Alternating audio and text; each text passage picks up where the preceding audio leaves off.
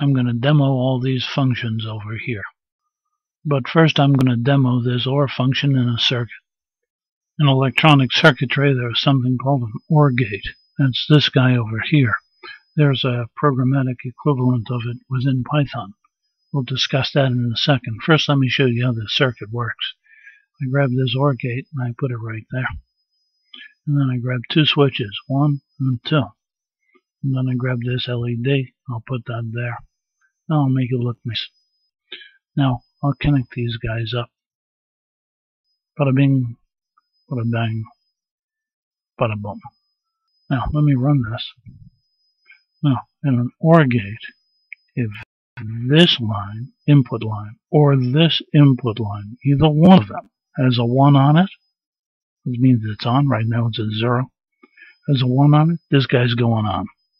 It turns this guy on. The gates go up, the power goes through, and the lights go on.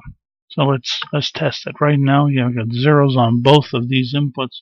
You got a 0 coming out of the output of the OR gate. Let's change this to a 1. Light goes on. Shut that off. Put the other one on. Light goes on. Either one, doesn't matter. This is an OR gate. If this is on, or this is on, or both of them are on, you're going to get power on the output of your OR gate. Now in our program we'll say A equals 0 and B equals 0. Oops, I forgot. From operator, import, star, or underscore, I want to feed A and B into the OR method. 2 zeros, I'm going to get a 0, a false, and I do. I'm going to take this guy, I'm going to change this to a 1. Now I'll feed them again back into the OR method, and I'll get a 1, because this one or this one has to be a 1, and it's going to work. Alright, let me turn this one into a 0, this into a 1, just to make my point that programmatically they're the same. And I get a 1 again. Now I'm going to take this guy one more time, and now I'm going to feed it 2 1s into the input of the OR, or as the arguments, and I should get a 1 again, and I do. Now that was the OR function. Now the next thing I want to do is the power function. A equals 3, B equals 2. Next thing I'm going to do is key in the power function and feed it A and 2. It's going to take A, the base, and raise it to the B power. The exponent is B. So this will be 3 to the 2 power, and that's going to give me a 9. And that's what I get, a 9. If I were to change B to a 3, I'm going to get 27 now. 3 times 3 is 9, times 3 is 27. Now how convenient. A is equal to 3 and B is equal to 3. These guys have the same values. So I have a question. I'm going to answer with a function from the operator module. Is A and B the same? Are they the same? And I get true. Well, how are they the same? Aren't they separate variables? Yes, they are, but take a look at what they're pointing to. They are pointing to the same location in memory. 1547227632, same number here. These guys are pointing, A and B are pointing to the same value 3 in memory. A is B, essentially. But now I'm going to throw a monkey wrench into the engine. Here we go. A equals 4. Now A is 4, B is 3. Is A not equal to B? Ooh. Are these guys the same? They're not the same.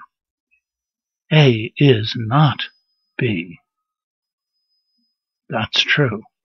A is not B. What is in A and B? 4 and 3 respectively. Wow. What is the ID of A and the ID of B? They are different.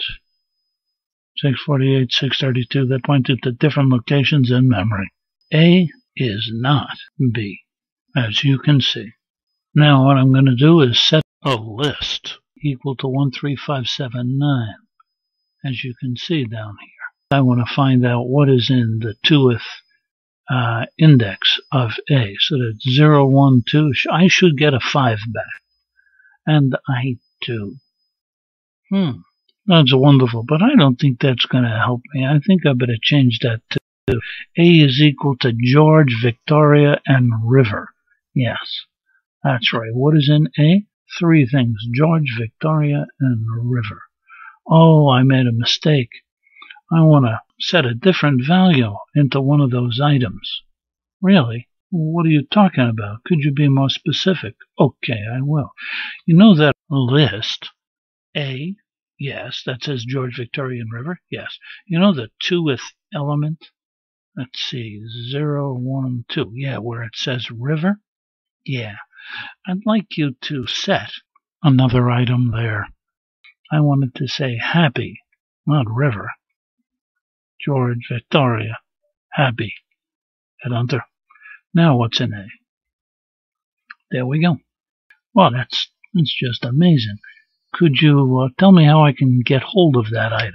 Sure, I'll tell you how you can get that item in the Ath array, specifically the 2th element, and that's Happy. Could you set that equal to a value? Sure could. Get the item in A, specifically the 2th element, set it into the variable X, and X now has Happy in it. Wow. What's in A? George, Victoria, and Happy. Oh, I want to delete the item in A, specifically the 2th index, and it's now gone. I've made a mistake. I shouldn't have done that. Let's take A and let's append the item super dash happy onto the end of this. That would be nice. A, and there we go. George, Victoria, super happy. So in summary, we went over the OR underscore function, the power function, the is underscore function, the ID function, the is under not function. We also went over set item, get item, and delete item. And we also took the array. In this case, it was A, as you can see down here.